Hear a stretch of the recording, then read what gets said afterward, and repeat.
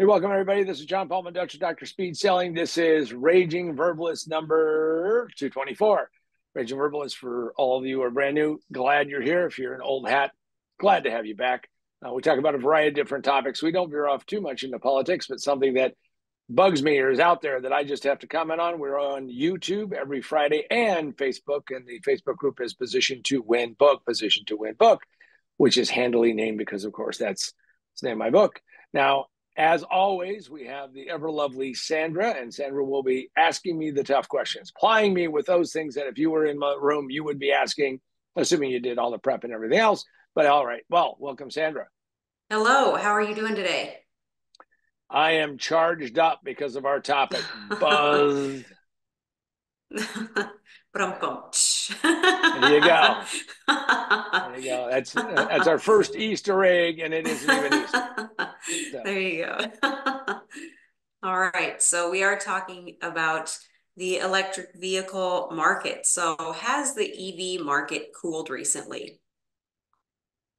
If you looked at the hype and you looked at how much advertising, how much money has been spent, how many, you talk about it, you can't go anywhere without people talking about EVs. You would have thought that this thing was just blowing out the doors. It was doing all kinds of crazy things. Here an EV, there an EV, everywhere an EV. And all of a sudden, they start stacking up in dealer lots. Tesla is playing games with pricing. And well, yeah, I would say cooling is a nice way of saying it. We're not to like a winter yet, but give it some time. All right, and were you surprised about the charging situation in Chicago? For those of you who may not remember this, all of these people who had these Teslas and other EVs needed to get them charged. By the way, that is a big deal. In my experience of renting several Teslas, your life now revolves around charging. Nothing else matters. Your life revolves around charging. Just a point of fact. Now, some of you fanboys and girls or whatever you want to call yourselves will say, John, this is absurd. This is all that. No, because this is like having the biggest cell phone in the world. And by the way, I worry about my cell phone. I have connections everywhere. Back to Chicago. Believe it or not, and I know this is probably new, and no, this has nothing to do with this thing called climate change. It has to deal with where it's at, is that it gets cold in Chicago. I have been in Chicago, and it is bitter cold. I mean, and so all these people wanted to go get their Tesla charged up. So they drove it over to the Tesla supercharging network, assuming they could back their car in there because there was all the snow. And they plugged it in, and the car basically wasn't taking a charge because, well, there's a thing called the cold soak factor. Cold soak means that if you put something in a cold environment, it just keeps getting colder and colder and colder. Well, that was the case. And it had a lot of controversy, lots of people talking about it. So I wasn't surprised by it, considering that when I was renting a Tesla and I would say, I'm going to go charge it to return it to Hertz, and I would plug it in. They already have a feature in the software that says we're going to precondition the battery. And I plugged it in and it said, well, you should have preconditioned the battery more. And I was in 50-degree weather, not 10-degree weather. And this is all Fahrenheit. So you guys need to do the math, get out your slide rule and figure out what that was. So yes, I was not surprised about it because it was only a matter of time before a lot of people who didn't have the optimum situation where you have a nice garage, it's sitting inside, you can plug it in overnight, you don't have to worry about it. When you don't have that, this is the reality of life. So that did not surprise me. And do you feel anywhere cold is an option? Well, that comes into question because you're going to end up having to have battery heaters. Now, growing up in Denver, I can tell you that my father had his, F pickup, F100 pickup. They didn't have 150s in those days. And he had an engine block heater. And one of the tasks that you would get to do is to run the long extension cord. We didn't have a garage, and run it out and plug the truck in. And this thing would heat up the car, heat up the engine so that way he could start it in the morning. And, can tell you, 1967 vintage truck did not like the cold weather. Now, once it got warm, truck was great, but it was a problem. So they're going to have to come up with some kind of heating system and conditioning system. And they're probably saying it's already there to a certain extent. But as we've seen in Chicago, that was a problem. And here's the other part. So that means any place like, Wisconsin or Minnesota or Montana or, Wyoming or someplace where it really gets seriously cold, I think you're going to run into this problem. Now, the crazy part about batteries is that batteries love the temperate zone. So as long as it doesn't get below a certain temperature or above a certain temperature, batteries are going to do much better. I ran into this when I rented a Tesla and was in Arizona, and the charging station said because of adverse conditions, we're only going to charge the battery to 70%, and then that's it because it was so hot. I mean, we're talking like 115 degrees of hot. So it were those extremes, and that's where technology has not evolved yet. And then we'll see what's going to happen. And what about Hertz selling Teslas off? I guess I had the best experience with Hertz is that they were renting the cars cheap. In fact, cheaper than I could rent a gas car. So I ended up doing, and it would have to go back and check, but I'm going to say like 5 to 7 times I rented a Tesla. By the way, Teslas are really expensive to rent now if you want to go rent one. And I learned a lot by doing that. In fact, we had a Raging Verbalist talking about that. And now what happened is that Hertz found out a couple things. One is that Hertz does all of their own maintenance because of how big a company they are. They don't farm it out. They don't do that, and that means they do all of it. Well, the downside of it is that Tesla doesn't sell parts easily. In fact, they don't even make extra parts really. Not like my Hondas that I have, because if you have a Honda or anything else, you can go down to the dealership and say, this is the part I'm looking for, and they'll tell you if it's in the system or not. And that's in and of itself a big deal. So Hertz said, wow, we have higher maintenance costs because anytime a car can't be rented for whatever reason, then that's a lost day. And they mark it down as a revenue lost day. Makes sense. So they made the decision to unload like 25% of the fleet. And they had done a big acquisition of Teslas. And frankly, I was impressed with the car. Some of the things I didn't like, but I was impressed with the car and the platform and all those things. Now, best experience I had, of course, is in Texas, and had an Airbnb, and we charged it overnight and all of that. So that was an ideal case. But every other time you had to go out and look and look and look, and got to get it charged because you don't want to bring it back with too little. So Hertz dumped a bunch of cars, which we'll talk about what the ramifications of that is and what that means for going down the road. And what happened to the CEO? Well, the CEO got fired. The CEO, ended up hitting the bricks because, well, this turned out to be a, freaking disaster.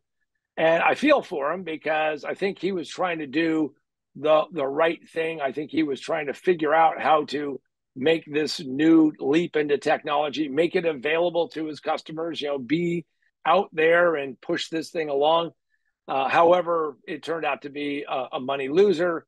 And, well, that turns out to be a disaster. Now, that's not a surprise to me that things like that happen because, of course, of this. And that is, you got to go pick yourself up one of these, which is most businesses fail in the first 5 minutes. It just takes them 3 to 5 years to realize it, position to win. Didn't take them, well, it took them almost 3 years to realize it. By the way, you can get it physically at Amazon, Barnes and Noble, Books A Million, wherever books are sold. You can go ask for this book and you can get it. You can also get it digitally on Kindle and Nook and iBooks. And then the reason why this makes sense in this place is that the decisions that they made, the things that they were trying to do, and the challenges that they were running into is, it's just the reality of adoption of new technology and how hard it is. And it was an experiment that failed and cost the CEO his job. Now, I feel for anybody who has that. But of course, if they had read my book, maybe they would have avoided some of those things. Also, if you want to avoid other things, go out and get Remote Work for a Better World, available exclusively on the Kindle store. And maybe you'll end up doing what we're doing here, which is using remote work in a more positive and better way, because I can tell you that most people do it very poorly. And then go to the website, positiontowinbook.com, positiontowinbook.com, and you can then have one of these autographed, or you can pick up an amazing Raging Verbalist mug as I zoom in carefully and show you that everything tastes just a little bit better, may get a little bit of a bite out of it, and who knows what might happen because of that. Now, back to it, Sandra. What do we have? Where do we go? All right. So why the change in the marketplace? Well, there's this thing called the adoption curve. And the adoption curve is one of these, bell curves that happens whenever new technology comes in. Now, some, by the way, never make it through the adoption curve. It was a great idea that never went anywhere. However, EVs are getting pushed through the adoption curve. So the early adopters, those people who are really innovators and mavericks and those who are willing to put up with all the other stuff. Now, the downside of it is, of course, is that these people who have been out there, especially because I've watched a lot of YouTube videos about Teslas, and again, I like the my experiences and all of that, and have to make a confession that I have some investment in Tesla, but I can tell you that adoption curve takes time. And what's happening is that we're running into this problem right now because, first off, people are running, they're not early adopters. Early adopters will put up with lots of pain in the ass stuff. If you're not an early adopter, you don't want to put up with pain in the ass stuff. You want it to just work. You want to be able to drive into the gas station, fill it up, and boom, drive away. I drove my Mercedes E-Class from my brother's front door in Denver, Colorado, to my door here in California in 15 3/4 hours. Now, that's because Utah has 80-mile-an-hour speed limits and all of that. But I can tell you that I was zooming through pit stops, pulled into the Shell in Grand Junction, filled that baby up, changed the fluids. In fact, I was trying not to drink anything, and boom, away I went. Now, the point of it is that time is money. So you got this adoption curve, and people don't want to essentially drive a car that every time you make a move, you're saying, okay, well, when am I going to charge it? When am I not going to charge it? And that is a problem. Also, what has happened is that the average age of an automobile has gone up.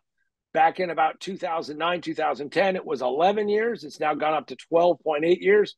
This means people are hanging on to cars longer, and cars are lasting longer. That means that new technology will be slower to be adopted, in spite of what regulators, bureaucrats, and pundits want to believe. That's the fact, Jack, unless somebody goes out and we've spent lots of money on incentives. And I can tell you that it is, it's not pretty. Also, all you have to do is, sorry. Hang on. I know you're excited. So excited. So excited. You want to jump in Charged there. up. Exactly. So here's a Gallup survey. Now, numbers are kind of crazy when you're doing these things, but Gallup has been tracking this. And in 23, the number of people who would say they would not buy an EV, would not buy it, was 41%. And unfortunately, it's gone the wrong direction because now the press can't always be positive, positive, positive, positive. So now it's 48% in 2024. That is the wrong direction for the adoption curve. Next thing is they asked, you might consider it. You might consider it. Well, that was at 43% in 23. Well, that means it's percolating. People are thinking maybe I'm going to get one. In 24, it dropped 8 percentage points to 35%. Really a bad direction if you're a believer in the EV fountain of youth. Now comes the real tough one. Seriously consider. Now, I seriously was considering buying a Tesla, but we'll get to that in a second. But seriously consider was at 12%, right direction, used to be like very, very low, but it's retreated back to 9%. Now, here's a piece of good news for all of you out there who are saying I'm just bashing. I'm just telling you what I observe and see. The currently owned has gone from 4% to 7%. So in that regard, we are moving forward in units. Okay. Now, Sandra, you've got to say what you need to say. What do you got? All right. So what do you think of the mandate in states like California? Well, California does some kooky things, and they think that if you sign it as a rule or sign it as a regulation or sign it, that you will force people to do these things. So, for those who don't know, California has said by 2035, outright ban on internal combustion engines. What we're going to do is we're going to just have EVs from that point forward, and we're going to replace everything with EVs. I think that this is foolhardy. I know what they're trying to do. They're trying to change opinion. They're trying to move things along. People are voting with their buckaroos. Uh, EVs are more expensive. By the way, all those people, and we're going to get to this in just a second, all those people who said that EVs, when you look at the life cycle, were actually less expensive. Balderdash is as strong a language as I will use today, but balderdash that was really going to happen. So I think that California is wrongheaded in this, and I think that markets decide. And I'm an absolute libertarian on this. The market will decide if you let it, and will make the right choice, not regulators and government. And do you think other states will follow suit? Well, there's what I call the knucklehead clan, and I say this derisively. So if you live in one of these places and you agree with what they're going to do, then you won't be riding along. You'll be charging along. Is that Connecticut and Maryland and Massachusetts and New Jersey and New York and Oregon and Rhode Island and Washington have all said we're going to follow California's lead and start banning internal combustion engines or ICE cars. And it's funny that those are ICE cars, but they'll start in the cold. Irony. Of course, the universe always provides for these kinds of little sweet little nuggets. And I don't know if you've ever been in a place like Massachusetts. I have been there in the wintertime when I was working at Mercury Computer Systems. And you can freeze your chinchillas off, I can tell you that, rolling along. So it's going to be interesting to see how that's going to work out, especially how many people don't have garages. I guess what we'll do is we'll just start building everybody a garage and a mechanism for doing this, and that'll happen. But I think that other states will follow suit. I think it's wrongheaded. And I think the reason why it's wrongheaded is that trying to force things through a marketplace virtually never, ever, ever, ever, ever works. And will you be buying an EV? Well, it's interesting that you asked that question because I was faced with that choice. And when Hertz was unloading these things, and Hertz was saying, "Hey, you know what? We're going to do something with these things. We're going to, sell them cheap, get them out the door." I started getting very interested in that. In fact, the Inflation Reduction Act, which is not an Inflation Reduction Act, but a green giveaway. They said if you can get a car under $25,000, we're going to give you $4,000. Now they've already given somebody $7,500 feds. So I said I'm going to go see about doing that. And I attempted to buy a Tesla off of the Hertz website. Never happened. Never happened for several reasons. First off, I would have a charging problem. So let's talk about charging. I have 40 solar panels on my roof, 40. So I've got a really low carbon footprint, everybody. So I thought, man, I'm going to get me some free miles, right? I'm going to get me some free miles. So I had the guy who came out, I needed something fixed on my solar system. He came out and did that. And I'm sitting there talking to him and I said, "Do you install EV chargers?" And he goes, "Absolutely."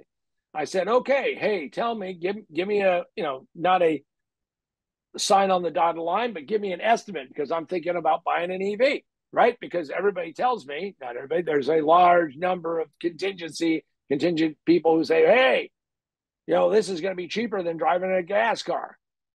So he sits there and he measures from my box to where I need the charger. See, because the car isn't close to the electricity, because none of this stuff was designed for this, right? So he says, "Well, John, I got some bad news for you. The copper wire to move a real charger to you is $3,400. He goes, "That's my cost." I went, yikes. And total all in, after we put in all of the labor and buying the charger and everything, roughly is going to be about $7,000. Now, I get it. I need to, eat better and floss and stay in better shape.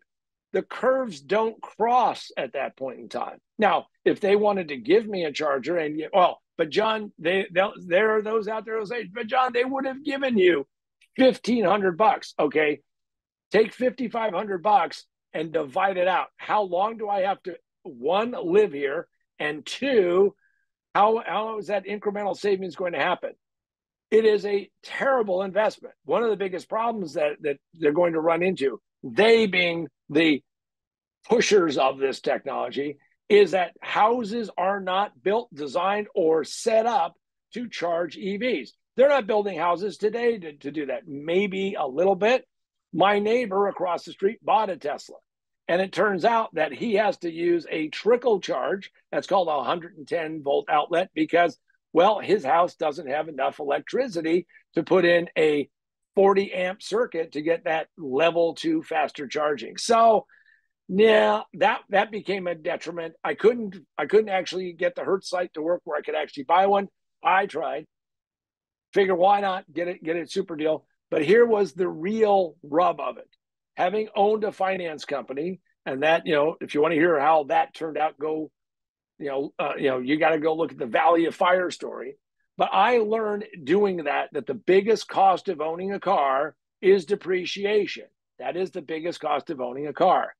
When Elon Musk made the unthinkable decision of reducing his sale price by several $1,000s, in some cases $4,250, when Hertz started unloading 40-something $1,000 cars for $25,000, that resets the market. That depreciation is gone. All of those people who were counting on having some kind of residual value, and when you go online and you say, what is the depreciation curve of a Tesla? I could not find in research of this Raging Verbalist a single site that honestly told me and factored in this new kick in the, well, you figure out where you want to be kicked hardest, because they just lost tens of thousands of dollars because no one is going to give them anywhere near what they paid or, sadly, what they're owed. That is a serious problem. And so that put the final kibosh on me ever going or ever of doing it right now. I'll pick up cheap cars wherever I can find them, but right now it just didn't work.